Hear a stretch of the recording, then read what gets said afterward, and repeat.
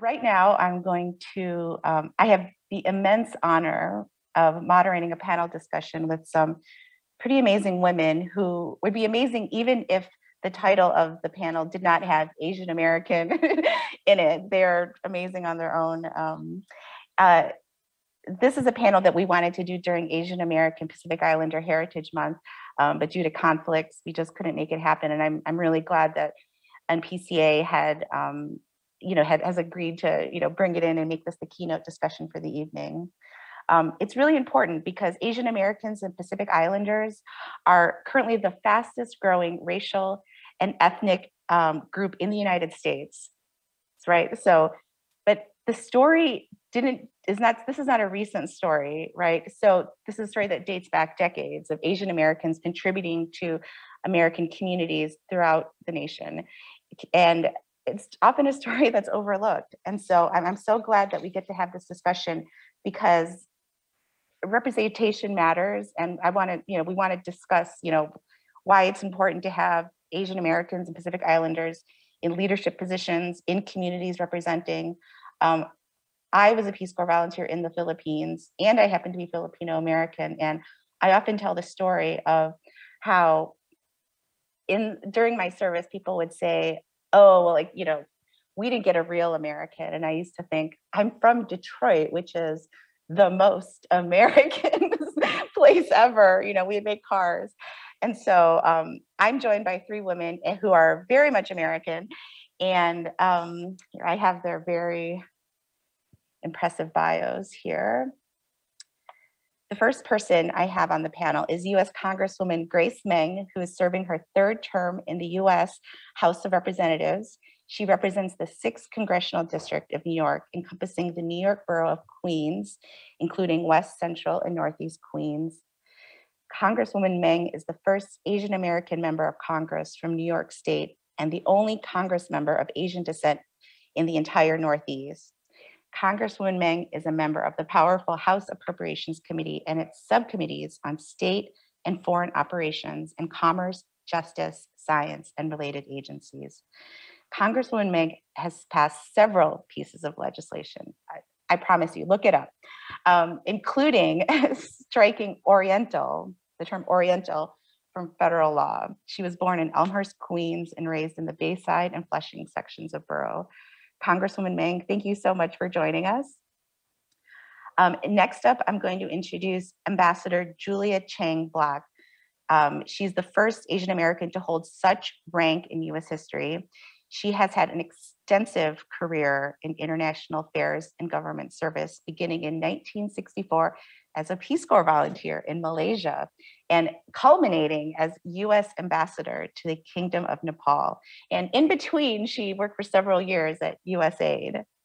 After 25 years in government service, Ambassador Bloch moved over to the corporate sector and in 1993 became Group Executive Vice President at the Bank of America.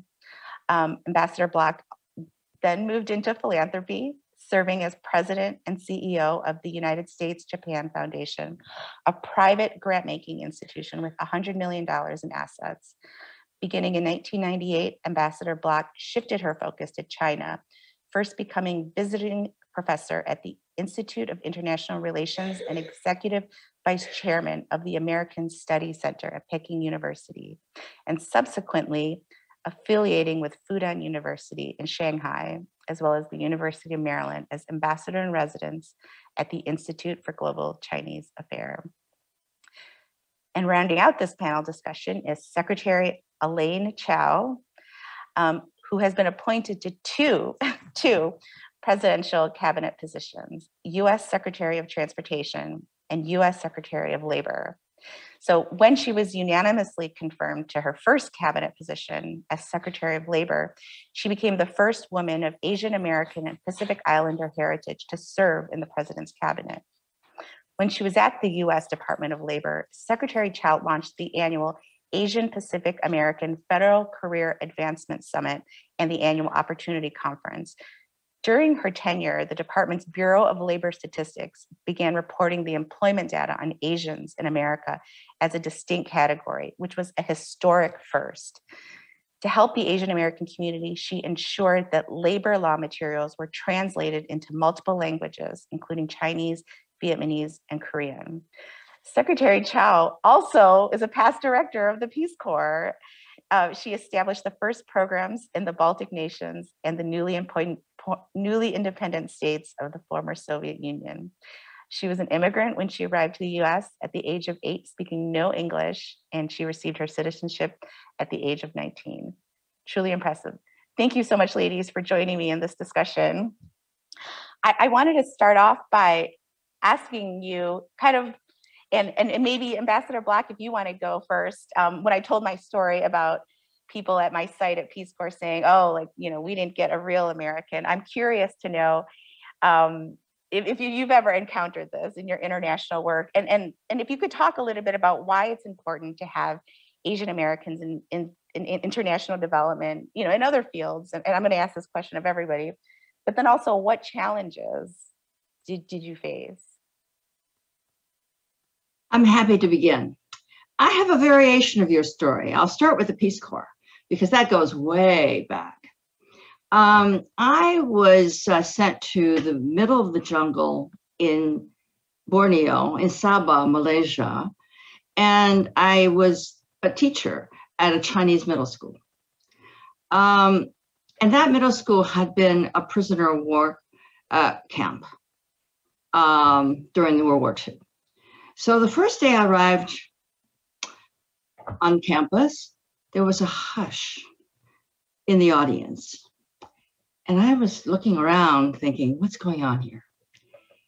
Then I heard in Chinese, I don't speak Cantonese, but I could understand a little bit, saying, why do they send us to Japanese? Now this is an indication of the variety, the diversity of the AAPI community. And I cocked my ears. At that time, I did not know that it had been a prisoner of war camp or whatever for the Japanese. And so I got up on stage, they introduced me. Even though my name is Chang, they should know that Chang, that they should know that I'm Chinese, but they didn't. They thought I was Japanese. Most people, by the way, think I'm Japanese. I got up on stage, I said a few words in English, then I said a few words in Mandarin. And then all of a sudden, I got their attention. And they said, oh, she's Chinese. That's good. That ended that episode. All right. Now, going on to Nepal, where I was ambassador, I have two things to tell. When I first arrived and I met the Chinese ambassador to Nepal, he looked at me and he said, China now has 2 ambassadors. I said, there's a twist, however. I said, I am a Chinese American. And he just laughed and we became friends thereafter. Then on one of my trips into the Western regions, where there were a lot of Peace Corps volunteers and lots of very, very poor villages, I was welcomed very lavishly by one village. And I heard this little girl saying to her father, you promised me that I could meet the American ambassador. I don't see him. And he said to her, he said, there she is. Oh no, she said, no. She is not the American ambassador. She's Nepali. So I never had anybody say to me that we wanted an American and it's not you. But what I just told you is really an example of why AAPI representation in foreign affairs is important. Because we should look like America abroad in our embassies. And with our representation, we can show the world that we are in fact diverse and rich culturally. I think I've taken up enough time. Yeah, no, I'd love for Secretary Chao to kind of talk a little bit about representation matters. I was not aware of all the things that you had done at the Labor Department. And could you talk a little bit of those things? Probably would not have gotten done, I assume, if you were not secretary. Can you talk a little bit about how all those things came about, and the sort of what sort of challenges came about when you were asking people to, translate different things into different languages, or asking them to, start collecting new data? Well, what happened, what prompted these conferences that I was holding was that I know many of us have commented about the lack of diversity in top management and even the federal government. There seems to be a bamboo ceiling, and a lot of Asian Americans were not breaking into the executive suite. So I started the Asian Pacific American Federal Advancement Forum in order to equip, train, prepare Asian Americans to go into the senior ranks of the federal government as career SESs and also as heads of agencies.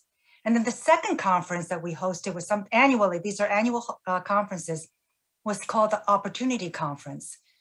I said to people that, there's so many opportunities in federal procurement, but I can't give these grants to you directly. What I can do is to show you how the process works and give you a roadmap, and then you've got to make your own way. And this opportunity conference was for communities of color, people who have traditionally been underserved in the federal government, in the federal procurement areas. And then thirdly, Asian Americans as a population were never broken out as a separate category when, in terms of the unemployment numbers. So in 2003, we finally broke out Asians and Asian American unemployment numbers for the first time in history. And that's how we know that Asian Americans have the lowest unemployment rate. And prior to the pandemic, in February of 2020, usually the unemployment rate was about 2.4%. And then, the federal government's really confusing. Most people want to comply, but they can't comply with the labor laws, which are very complicated, obtuse, and they come in thick volumes, especially when it's not in their native language, native tongue. So we started this process where we translated labor laws into a whole series of Asian, East Asian, South Asian languages so that people would understand what their obligations are, what the federal government requires them to do, to protect the workforce. Absolutely. Congresswoman Meng, have you had any experiences where people are like, oh, you're not a real American? But then also, can you talk about your challenges as being an Asian American working in government, and why representation matters as well? A lot of the things that you have done, all the laws that you have helped pass, aren't specific to the Asian communities, but I'm assuming they touch those communities as well as others. So can you talk a little bit about that? Sure. First, if I could take a point of personal privilege, thank you, Mary, and thank you to Glenn and everyone at NPCA for including me today. I am not a Peace Corps volunteer, but super honored to be here in all of your presence with Secretary Chao, Ambassador Bloch, and so many of the returning Peace Corps volunteers.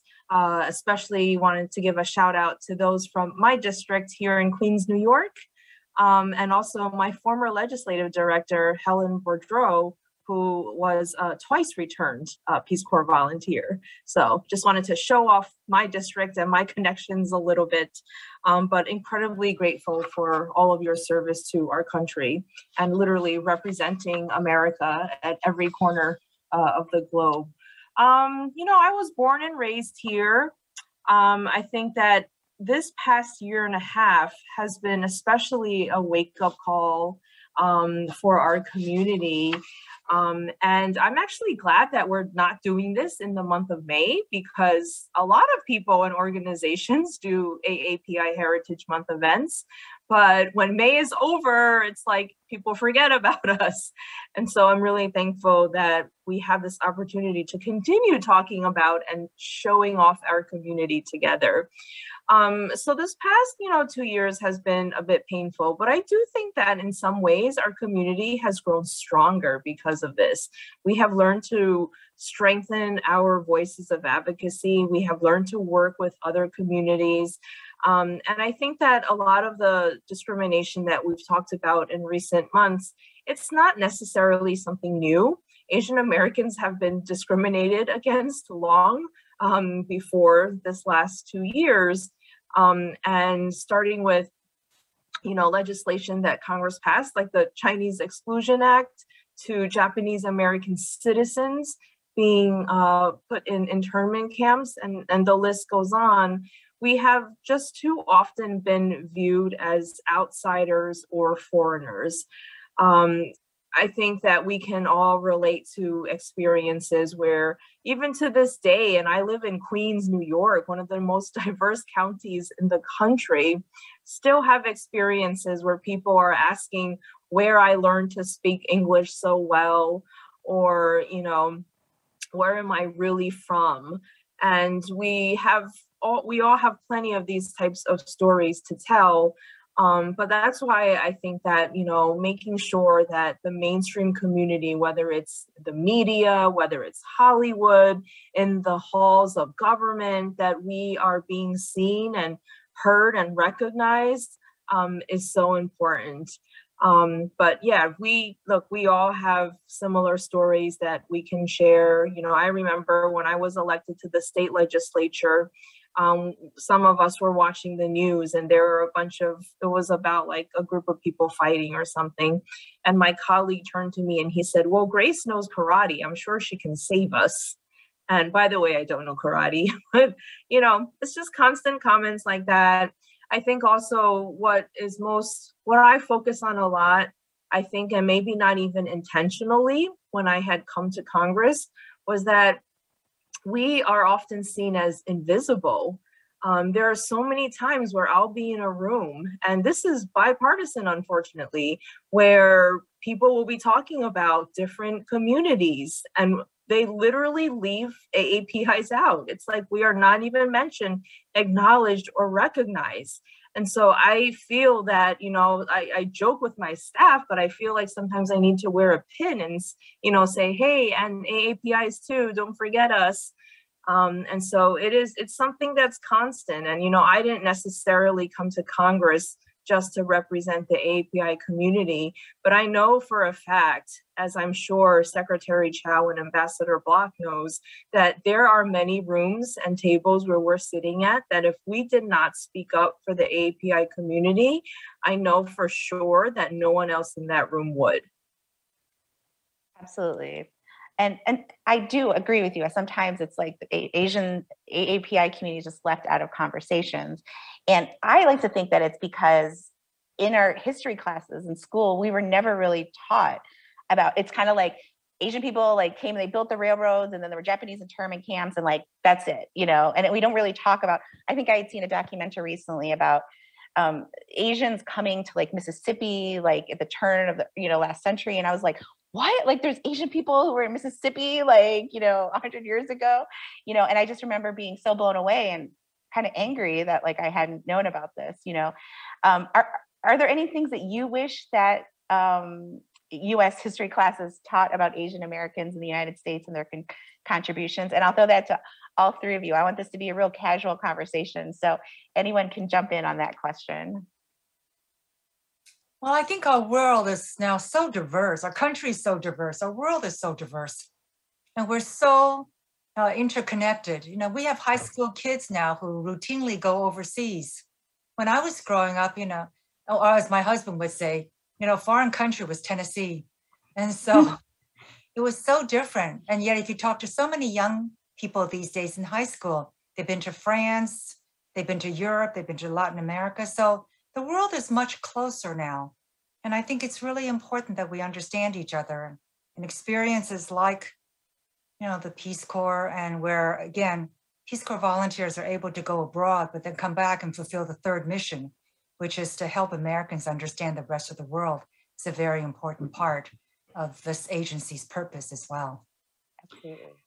Well, I was going to say that I think that we should defer to Representative Meng because she has introduced very important legislation to promote the teaching of Asian Pacific American history in schools.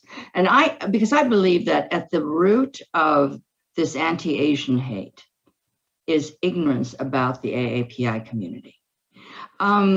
It's a consequence, I think, as you noted, Mary, of the exclusion, the erasure, and the invisibility of Asian Americans, I think, from K through 12 school curricula. I mean, did you learn anything really about Asian Americans in school? I don't remember that I did. So I think we really need to increase education about the history of anti-Asian racism, as well as contributions of Asian American society. But Representative Meng, you should talk about your legislation. Has it been passed and signed into law like your other great bill on COVID-19? I mean, we need that into law, but how do we deal with the fact that education is local in the United States?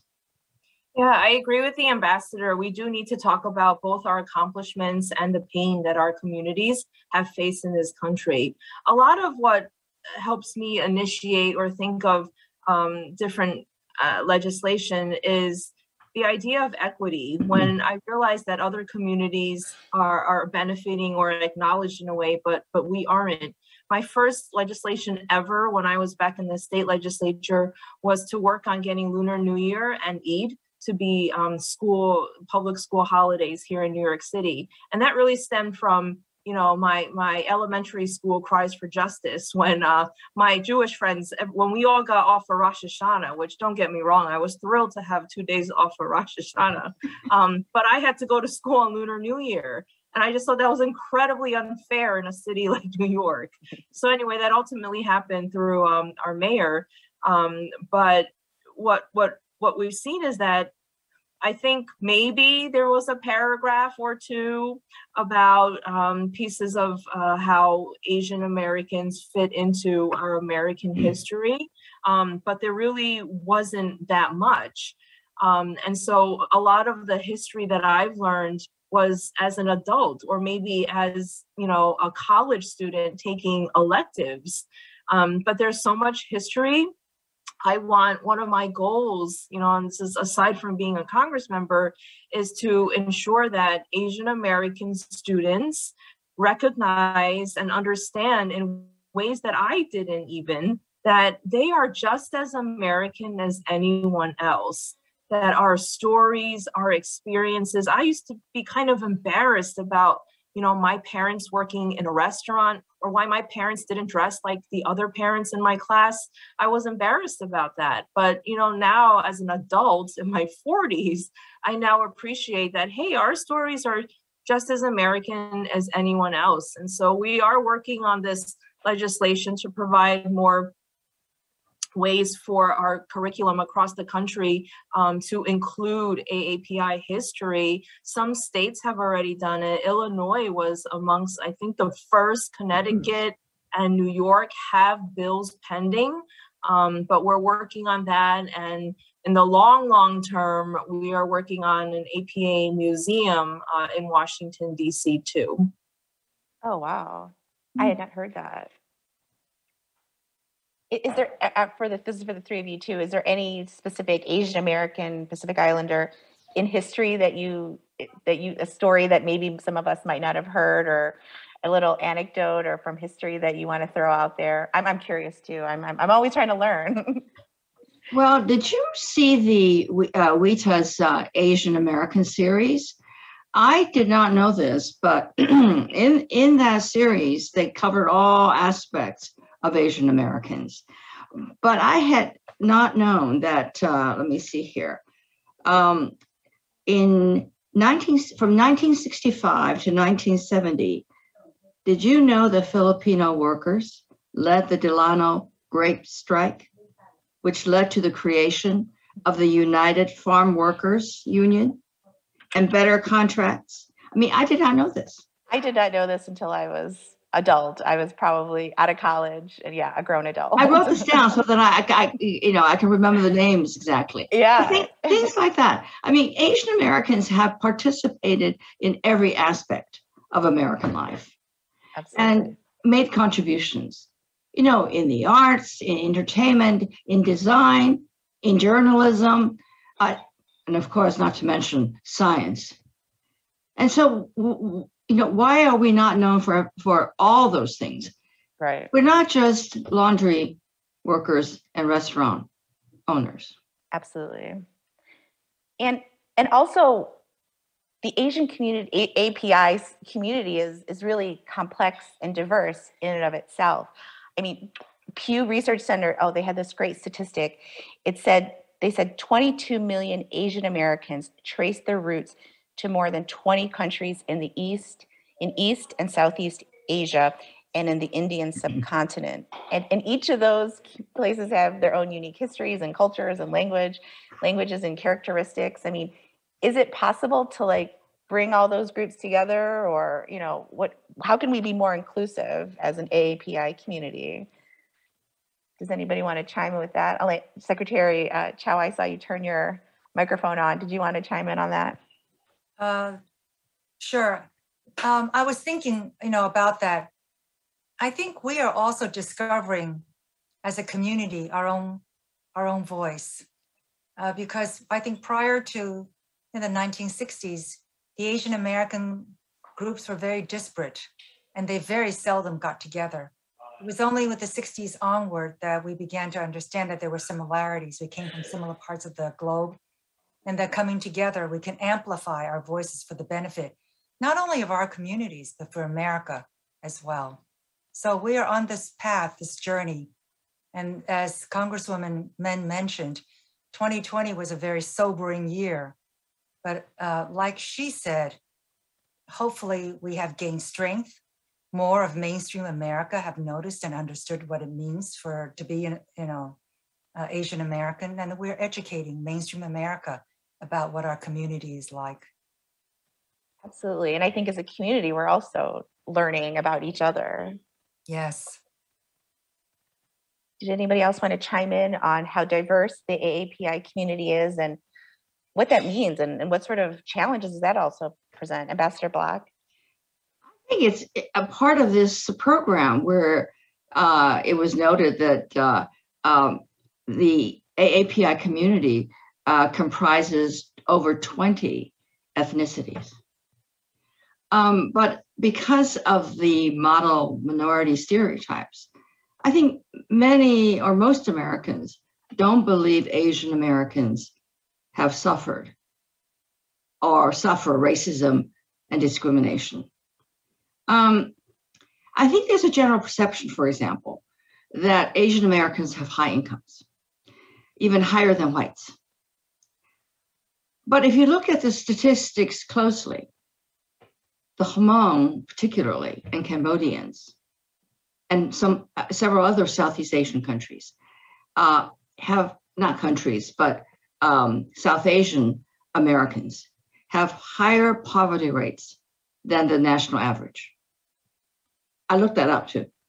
Yeah, I didn't know it off the top of my head. Right. So I think that fighting anti-Asian hate can help bridge these racial divides, because I think these stereotypes have pitted Asian Americans against other minorities, dividing us from identifying with one another's problems. And the violence that AAPIs face increasingly is something I think shared by other minority groups. So as Asian Americans have become more targeted during the pandemic, I think we can use this period under some leadership to break down our own prejudices of other minorities and try to build solidarity and work together. So I see efforts to really work against anti-Asian hate as an opportunity for us to in a way, find common ground and solidarity with other minority groups. Absolutely. Like if we're a friend and allies to other groups, they're going to be friends and allies for us. And we help each other. We shouldn't be pitted against each other. Congresswoman, you took yourself off mute.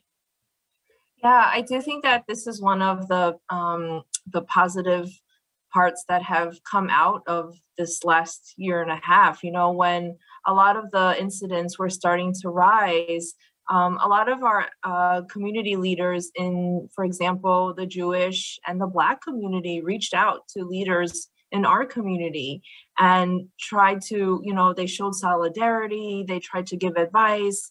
The legislation that we passed, you know, bipartisan legislation, it was largely also supported by people beyond the AAPI community.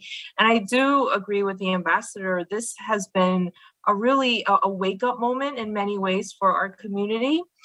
It's important to talk about to address the racism that's hurled at our community, but also about some of the intolerance that may exist within our own communities, whether that's amongst other AAPI groups or with other communities as well. And I think that one thing that we can continue to do is to intentionally find opportunities for our shared communities to work together, to get to know each other. I remember in the early days, we had a Zoom in New York City with Black and Asian leaders. And a lot of the stories that were shared were so obvious to maybe me and you, but, you know, we had the two different communities come together and they would say things like, well, you know, Asians suffer from poverty, you know, like there was a lot of, we just haven't done a good job, even in a diverse place like New York, where I live, at sharing our stories and sharing our hurt, and realize that we have so much more in common than we have different from each other. We had a rally, a Stop Asian Hate rally in Flushing, Queens, and we had, you know, leaders from like the NAACP, our Jewish leaders, Reverend Sharpton came to Flushing, right? This is an example of community leaders standing together and saying that discrimination against anyone is not okay. So I do think that this is something that sometimes is a little hard for our parents or our grandparents' generation. They don't necessarily have the tools and the language to be able to help bridge these communities. They were too worried about survival for all of our sakes. But, you know, I do think that one thing that we need to do is to keep finding ways, opportunities and events like this to be able to talk about this and to bridge that divide. Absolutely. I'm glad you guys both brought up this issue of, you know, people think like, oh, Asian people are totally fine. They're doing well. You know, they're usually like upper middle class. But in fact, the data shows that there's an increasingly widening gap between the wealthiest Asian Americans and the poorest Asian Americans. Like the poorest of all our community are becoming even more poor. And so that is something we definitely have to work to try to alleviate for sure. I have a question. Oh. I think Secretary Chao has done a great deal when she was, you know, Labor Secretary, and also I think when she was at Transportation. She cares about the AAPI community. I wonder about data collection because we're categorized, you know, all of us as AAPI. Well, you know, we're all lumped together. And data, I believe, is collected generally that way at the national, state, and local levels. Is there some way to, you know, disaggregate this data collection and recognize the differences and not lump the AAPI community together? I mean, there must be some way. I mean, because we are in the age of technology. It seems to me it should be done. It can't be done. But I certainly don't have the answers. Secretary Chao, I think Ambassador Bloch has posed a question for you. I think it's a very good question. Data is empowering. We can't administer government programs without understanding where they go, who receives them, how much resources are devoted to what groups. So I think the data collection is very important. two, I think, obstacles stand in the way. One is just resources. And unless there is pre-planning, prescient, thinking about how to do this in a systemic, long-term fashion, getting the resources is difficult because these are very expensive undertakings. And then number two, I think there's sometimes political resistance against it as well. But I agree with the ambassador. I think we learn more about ourselves and how do we disaggregate all these different Asian American groups. And actually Pew Charitable Trust in 2012 did an excellent job. It was a seminal study. It was the first time that any major demographic study had been done on the Asian American population in the United States. But we're coming up on 10 years. And certainly that effort needs to be revisited and redone because a lot has happened in the last 10 years. So there are private sector efforts and also government propelled efforts. But clearly getting more data, I think, is helpful. That's a really good point. We don't know what the problem is until we collect data, but collecting data takes a lot of work and resources, and you have to figure out how to do it in the best way, right? So the data tells the actual story. Absolutely. Thank you, Ambassador Bloch. And if anybody else has any questions of each other, I want this to be very organic. So one thing I want to talk about is, so the AAPI community does have its challenges, but women in particular, Asian American Pacific Islander women, there's certain stereotypes that exist, meek, demure. Can you talk a little bit about that and what challenges, unique challenges that women have in this community? Jump in here. Yes, go ahead. I want to give a big shout out to the ambassador because Ambassador Julia Chang Bloch and another woman leader by the name of Pauline Tsui started the Organization of Chinese American Women. And this was really seminal. I remember coming to Washington, as a young pup and seeing this group of fantastic, empowering women. It was so inspiring to be with them. And they blazed so many trails. They gave voice to Asian American women, that we were not subservient to the men, and that there were some pretty amazing, there were amazing, empowering, inspiring women. Number two, I would say I come from a family of 6 daughters, and I want to really credit my parents. They were so progressive and so empowering of their daughters. From a very early age, they told us that if you work hard, you can do whatever you want to do. That you can dream all sorts of dreams. So I think we've got to offer more inspiration to young women, older women, making changes. But we have to be more. We need to be more supportive and I think more and challenge more the women.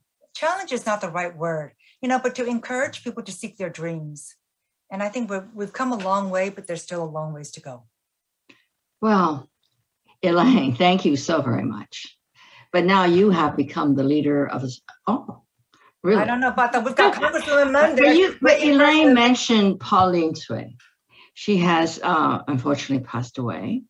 But in her memory, she had a little foundation, and the foundation gave us support to establish a series on Asian women trailblazers.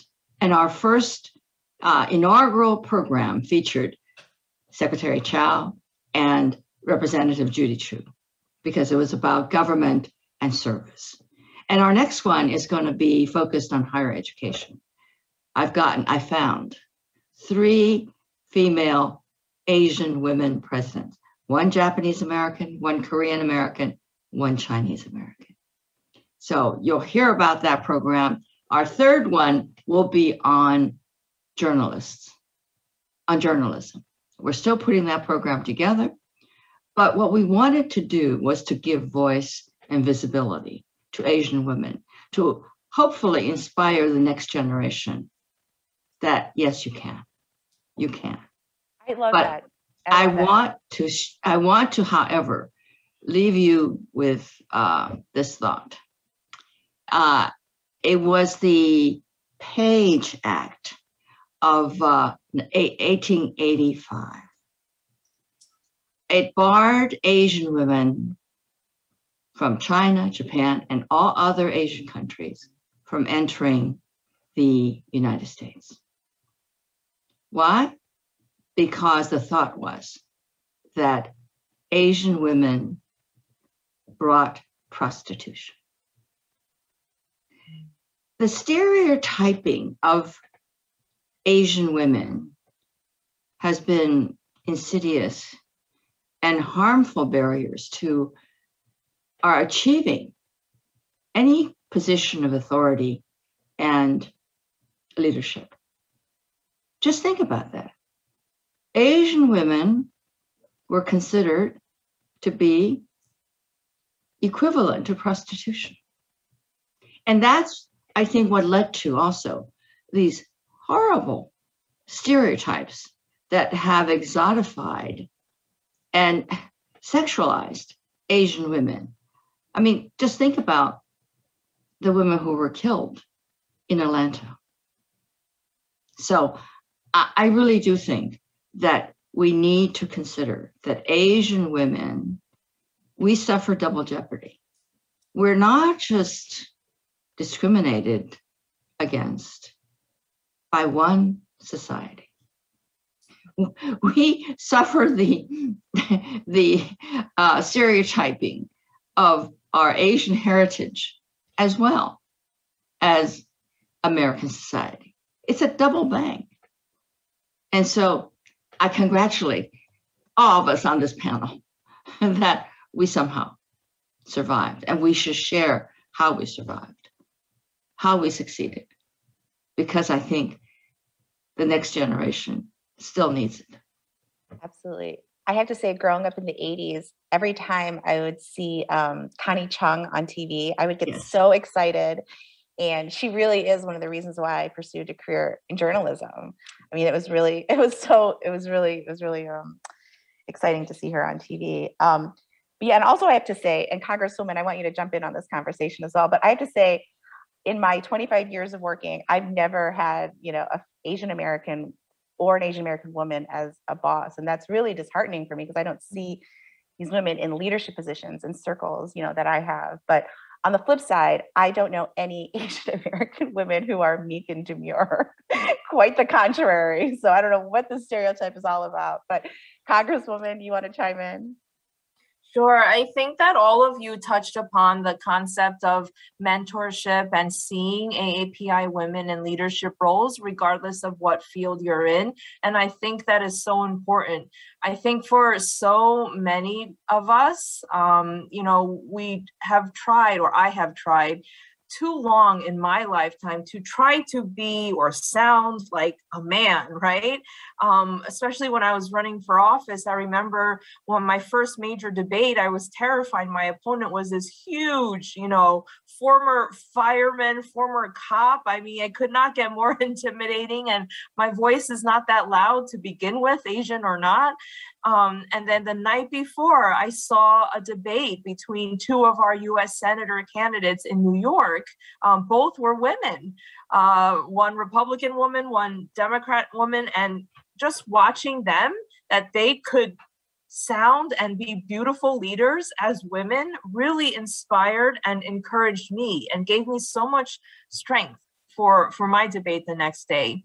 And so I think that concept of mentorship, right? We have so much to offer. You don't have to be wealthy. You don't have to have a fancy title to be a mentor to someone, right? I speak to students all the time, and, I think that something that encourages them is not my title. It's not my, list of accomplishments. It's the fact when I tell them that when I was a kid growing up, I was so shy and so timid. And that advice, which can come from anyone, a lot of them resonate with that, and they realize that they too can be leaders. And, that's something that I think is really important. But, to the tragedy that happened in Atlanta, I think in many ways that broke so many of us. You know, the automatic assumption, for example, that in the beginning, oh, you know, they were sex workers, right? Like there were all these, you know, fake news or, you know, stereotypes that were being circulated. I actually had the opportunity with some of my colleagues to go to Atlanta and to meet some of the victims' families and to hear their stories. And that's what really gave me, myself, a wake-up call. I think I talked about my own upbringing for the first time in my life about, you know, I remember a story where, you know, my parents who worked in a restaurant came to school and they were dressed like they worked in a restaurant. And I was too embarrassed to say hello to them, right? And being in Atlanta, talking to those families made me realize, like, gosh, the sacrifices that Asian American women at all levels have faced and, you know, have sacrificed so that we could have the opportunity to be educated here, to get jobs here, to serve our country. That's something that is so patriotic and so American. And I think, you know, I'm trying in my limited capacity to talk about that more.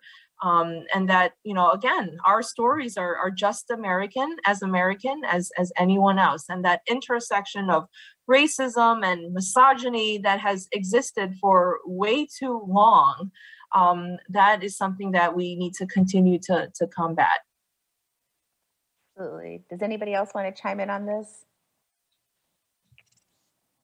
I guess I would like to add a little bit more to the demure and passive, or no, it was meek and demure. You said you don't know anybody like that.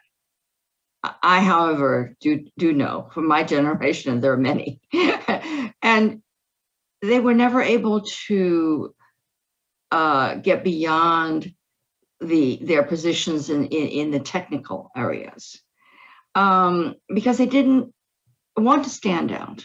I mean, they maybe they were shy or afraid to stand out.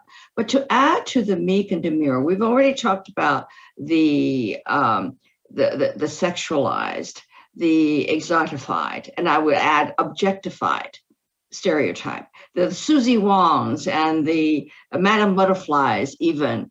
I mean, the whole idea, I think, really stemmed from the Page Act of 1885, and that somehow or other Asian women can be considered sex objects to be exploited, but not good enough to be wives. However, let's say those of us here today, I think we would fall into another category. Have you heard of the Dragon Lady stereotype? Any Asian woman of any authority is classified as a Dragon Lady. But the Dragon Lady, if you look at its history, it is a derogatory stereotype. It is not positive. Women who are powerful, but also deceitful and manipulating and cruel. I mean, that's all. So I also have read also sexually alluring. They were all added together. These are the fuller picture of that stereotype. But today it's people with Asian women who are authoritative and powerful.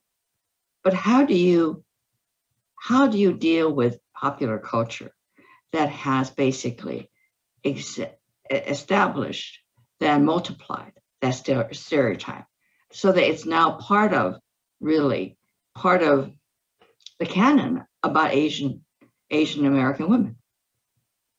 Absolutely, which is why it's so important, I think, for representation, right? Like Asian women need to be seen in different positions. Right now on Netflix, I just started watching The Chair, which features Sandra Oh, who becomes like the first chair of the English department at this like stodgy old university. And I was like, oh, okay, the chair of the English department, right? All right, I get that.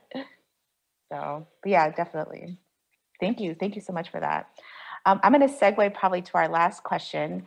We've got about, I think, 10 more minutes left. Some of you, I think, Congresswoman, you talked about growing up and being embarrassed of your parents who worked in a restaurant. I was sort of embarrassed of my mom's really thick Filipino accent. She was really embarrassed of it too. I was embarrassed of all the food she would send me to school with, rice and mung beans, and egg rolls, and people being like, whoa, what is that? And the fish sauce. I don't know why she thought sending me to school with fish sauce for lunch was a good idea. But but could you talk a little bit and how your self-identity has evolved and how you view yourself and your family, and was there embarrassment in the beginning in your youth, and how have you kind of evolved through there? Does anyone, Congresswoman, I see you took go ahead. Sure. I mean, I think I could be a case study. There was not a more shy kid than myself. And I don't even know if it's related to being Asian, but I was super shy. And there weren't a lot of Asians around me either. And so, dealing with both of that, I was the type that would maybe tremble if a teacher called on me. I would try to disappear into the walls if I could. When I meet people who knew me in high school and before that, they can't even fake it. They're like, I cannot believe you're in politics. It just doesn't seem fitting for your personality at all. But I think that what gave me strength was sort of getting involved in the community, seeing that I, as a high school, college, law school student, even at that beginning level, could help people around me. One of the things I did after law school was I started a nonprofit with some of my friends, and we literally just, had senior citizens come in. They would bring in their mail once a week, and we would help them read it. It wasn't rocket science at all, but we felt that we were doing a community service and doing some good. And so I say that, I tell that story a lot to young people, because you absolutely do not need to have a fancy title or role to be able to improve the lives directly of the people around you. And so I think that as I was reaching out, I indirectly benefited from that, because that gave me strength. Those people who I was trying to help, actually, I saw and witnessed how strong they were. And I became stronger myself and realized that it was my duty, my responsibility as a daughter of immigrants to give back to this country and to give back to this community. And so that's why I believe representation in all sectors beyond government is so important. We have to have people who look like us, who can relate to our stories. And that's helped me personally. So. If I could kind of bring that a little bit, when you were saying you're working in your community, did that help you kind of understand your parents' journey and help you sort of, have a better appreciation of them and maybe not be as embarrassed or just your understanding of them, seeing other people similar to them, understanding. Yeah. I mean, growing up, you're the only Asian, you're shy, you're the only one bringing dumplings to school. I mean, come on, right? And it's like, you think you're the only one who is suffering in this way in the universe. And then you meet people, you're in more diverse settings, and you realize life is much bigger than that. And what makes us different and what makes us feel weird as kids is actually something that I really appreciate. And I'm so thankful for these experiences now. I'm thankful for my parents' sacrifices. And in turn, I try to use those experiences to encourage those who are younger than me or who come after me. And so that's why I think, appreciating and using our own experiences and stories is so important. And again, looped back into the history of this country, why aren't dumplings are just as American as any other American food, right? Actually, kids these days now, these kids know so much. They're so diverse. I have non-Asian kids asking for dumplings and other Asian types of food all the time. Yeah, definitely. There's so much more social media and people are just knowing interconnectivity. So, but then, we also get into the question of appropriation, which is probably another question, but let's stick to the question of self-identity and kind of growing up and evolving. And Secretary, Ambassador, do you want to jump in talk a little bit about your kind of self-identity through the years and how that sort of evolved. Oh, sure. I think that at some point in most Asian American young people's lives, you ask yourself whether you are Chinese or American. I mean, in our case. And in your case, whether you're Filipino or American. I asked myself that question 1 year after I arrived in San Francisco from China. I was 10. I entered myself in a forensic contest. And to speak on being a marginalized citizen. I won the contest, but I didn't have the answer. But I found it was easy to speak Chinese. Oh, not to speak Chinese. Less easy not to think or behave like a Chinese or dress like a Chinese. And impossible not to be seen as Chinese, to look Chinese. At university, I found Chinese student associations I thought would be my answer to my identity. But I did not find myself fitting into the American Boy and Chinese groups, ABCs, or those fresh off the boat, FOBs, because in those days they were divided between Hong Kong and Taiwan groups. And increasingly my circle of friends became predominantly white. I perceived the powerlessness of the Chinese in America. And that prompted me to want to become an American. I realized that only mainstreaming would make me be able to make a difference in America. After graduation, I joined the Peace Corps to pursue my roots and to make a difference in the world. But teaching English at a Chinese middle school gave me the opportunity to find out once and for all whether I was Chinese or American. I think you know the answer. It's too long to tell you the details. But traveling and immersing myself in the Chinese diaspora communities across Asia, I found deep kinship with the love of family, of course, the love of food, cooking, and eating. But I just could not live with the acceptance of life in that part of the world, life that is preordained, that you could not control your own life or have the freedom of choice as an individual. And finally, in a classroom, a student opened my eyes to an interesting truth. I could be a Chinese man, but not a Chinese woman in Asia. That story is too long to tell, so I will just briefly go over the other milestones in my journey to really find myself.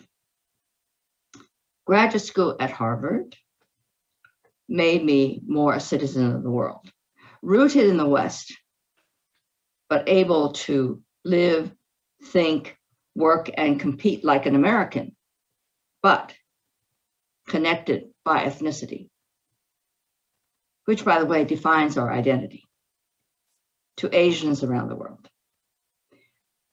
My ambassadorship made me a Chinese American who straddles the East and the West. And having been a Peace Corps volunteer, I have always believed that it was my obligation that to bring China home to America and vice versa. And that's what I've been doing with the U.S. China Education Trust since 1998. I love that story, actually. You know, and I think hope I didn't take too long. No, it's perfect. Actually, I'm glad you mentioned that. You know, I mean, I was thinking about when I first left for the Philippines, and I had not requested to go to the Philippines. They just needed people, you know, with my skill set, you know, and they were leaving at the time I needed to. And I was like, okay, I'm going to do this. And my family was like, oh my God, like, why are you here? Are you in trouble? Did you get in trouble? Like, why do you have to live in this like little village in the middle of nowhere? But I kept telling all the other volunteers, like, I don't know anything about the Philippines. Like, I'm American, you know. And I got there and I was like, oh, wait, no, I am Filipino. Like, I get all of this, you know, and I didn't realize, you know, and so I think that was definitely an evolution. Secretary Chao, do you want to chime in? I think so much has been said, and it's really very touching as I listen to everybody. And I think I'm obviously of an older generation, and I think there's been a lot of migration in how we see ourselves. When I first came to America at the age of 8, America was not very diverse. Asian Americans were less than 1% of the national population. And I felt that I was the one constantly making compromises to accommodate myself to mainstream America. You know, fast forward 45 years later, we are now 7.2% of the national population. America is so much more diverse. And there's a much greater appetite and eagerness to learn about different people's backgrounds. So I think for people living now, you know, there are so many more people interested in our culture, whereas 40 years ago, that was just not the case. And so I think America is changing. We are seeing a greater, again, diversity within our own ranks, greater globalization, greater awareness of the world outside, and that's making the Asian American experience in America, I think, a better one, a more easy to share our experiences, culture, philosophy, food, with mainstream America. Absolutely. Yeah, thank you for those comments.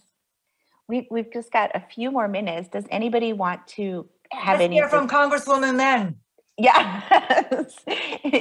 Do you have any final words? Does anybody want to chime in our closing minutes? I feel like I've said so much and just incredibly grateful to be here in the presence of the Secretary and the Ambassador and all of you wonderful, patriotic volunteers who represent our country so well around the world. I am just one person here in New York City, but, you know, don't hesitate to reach out to me as well. I think it's so important that we strengthen our network of AAPI leaders and community members across this country. That's one thing that I've learned throughout this past year or so, especially during COVID, where it's actually been a little easier to network and to meet Asian American leaders from other parts of the country. But that's something that I think we need to do better as a community. It will help us help each other to be more visible and to be more effective advocates for our community as well. So thank you very much for this opportunity, and I look forward to continuing to hear great things about the Peace Corps. And thank you, Glenn. And also thank you, Mary. Great job, Mary. Thank you. Thank you. I want to thank NPCA also for this opportunity to feature the voices of Asian Americans, Pacific Islanders, and to talk about the issues and talk about the importance of raising the visibility of this community and how representation just matters. And so thank you, Secretary Chao, Ambassador Bloch. Can I have one more word? Yes, please. I think we should also say representation it matters, but Peace Corps matters too. Peace Corps and matters. This is Peace Corps' 60th anniversary. I think that we should remember that Peace Corps is still alive. I believe Peace Corps volunteers are returning to the field, right? So I give a shout out to everybody in the audience who are young enough. No, Peace Corps volunteers can be young and middle-aged and old. Everybody is welcome. So join the Peace Corps. What is the saying? It's the best job you've ever had? The hardest job, I think. Isn't it the hardest job? The toughest job. The toughest job.